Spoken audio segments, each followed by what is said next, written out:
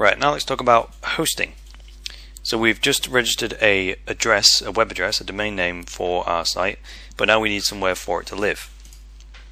So remember, we get visitors and they go to a particular web address, and when we first register a domain name, it can't just be sat in the middle of nowhere. So when we first registered the domain name just now, it will have been pointing to Namesco. Okay, it's registered with them and it was pointing to them because it had nowhere else to go. What we've done by changing the name servers is we've moved these two, the MX and the A record, over to Liquid Web, which is what we're going to talk about in this section.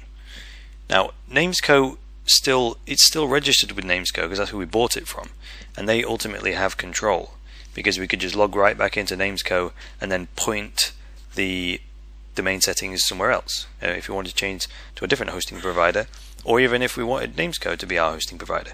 But again, there are specific reasons why we want to use Liquid Web that I'm not going to go into right now. If you don't understand this bit, it doesn't really matter. The changes we made just now will work just the same whether you understand it or not. If you just follow the steps, it will work. So now for the practical bit on the hosting. So let's go over to the web and we'll do that bit.